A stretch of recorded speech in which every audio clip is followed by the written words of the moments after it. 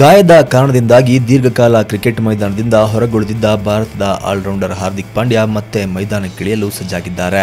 2019ರ ICC cricket ವಿಶ್ವಕಪ್ ಮತ್ತು ಕಳೆದ ವರ್ಷ ಸೆಪ್ಟೆಂಬರ್ನಲ್ಲಿ ಬೆಂಗಳೂರಿನಲ್ಲಿ ನಡೆದಿದ್ದ ದಕ್ಷಿಣ ಆಫ್ರಿಕಾ ವಿರುದ್ಧ T20 ಸರಣಿಯಿಂದಲೂ ಹಾರ್ದಿಕ್ ಪಾಂಡ್ಯ ಗಾಯದಿಂದ ಬಳಲ್ತಾ ಇದ್ರು.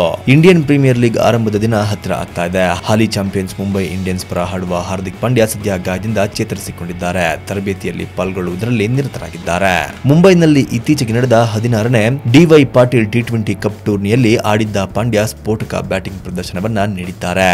ಗಾಯದಿಂದ ಚೇತರಿಸಿಕೊಂಡು ಮತ್ತೆ ಆಟವನ್ನ ಪುನರಾರಂಭಿಸಲು ತಯಾರಾಗಿರುವ ಹಾರ್ದಿಕ್ ತಮ್ಮ ಇತ್ತೀಚಿನ ಫೋಟೋವನ್ನ ಇನ್ಸ್ಟಾಗ್ರಾಂನಲ್ಲಿ ಹಂಚಿಕೊಂಡಿದ್ದಾರೆ. 3 ತಿಂಗಳಲ್ಲಿ 68 ಕೆಜಿಯಿಂದ 75 ಕೆಜಿಗೆ ತೂಕ ಹೆಚ್ಚಿಸಿಕೊಂಡಿದ್ದೇನೆ.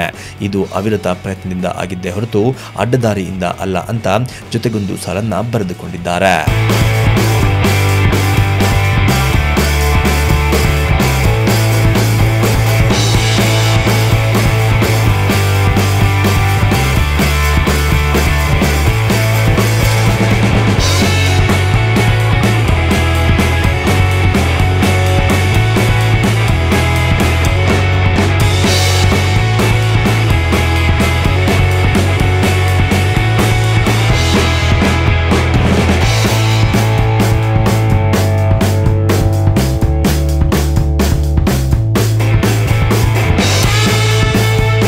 ಬೆನ್ನು ನೋವಿನಿಂದಾಗಿ ಸುಮಾರು 5 ತಿಂಗಳ ಕಾಲ ಕ್ರಿಕೆಟ್ನಿಂದ ದೂರ ಉಳಿದಿದ್ದ 26ರ ಹರೆಯದ ಹಾರ್ದಿಕ್ ಪಾಂಡ್ಯ ದೇಹದ ತೂಕದಲ್ಲಿ ಇಳಿಕೆಯಾಗಿತ್ತು. ಈಗ ತೂಕವನ್ನ ಹೆಚ್ಚಿಸಿರುವುದರಿಂದಾಗಿ ಹಾರ್ದಿಕ್ ಪಾಂಡ್ಯ ಕ್ರಿಕೆಟ್ ಆಡಲು ಫಿಟ್ ಆಗಿದ್ದೇನೆ ಎಂದು ತಿಳಿಸಲು ತನ್ನ ಫೋಟೋವನ್ನ ಶೇರ್ ಮಾಡಿಕೊಂಡಿದ್ದಾರೆ.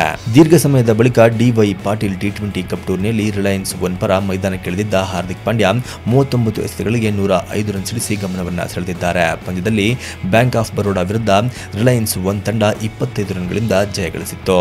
ಮಾರ್ಚ್ 29ರಿಂದ ಆರಂಭವಾಗುವ ಐಪಿಎಲ್ನಲ್ಲಿ ಹಾರ್ದಿಕ್ ಪಾಂಡ್ಯ ಮತ್ತೆ ಮೈದಾನಕ್ಕೆ ಇಳಿಯಲಿದ್ದಾರೆ. ಮುಂಬೈನ ವಾಂಖೇಡೆ ಸ್ಟೇಡಿಯಂನಲ್ಲಿ ನಡೆಯಲಿರುವ ಐಪಿಎಲ್ ಉದ್ಘಾಟನಾ ಪಂದ್ಯದಲ್ಲಿ ಹಾಲಿ ಚಾಂಪಿಯನ್ಸ್ ಮುಂಬೈ ಇಂಡಿಯನ್ಸ್ ಮತ್ತು ಚೆನ್ನೈ ಸೂಪರ್ ಕಿಂಗ್ಸ್ ತಂಡಗಳು ಕಾದಾಡಲಿವೆ.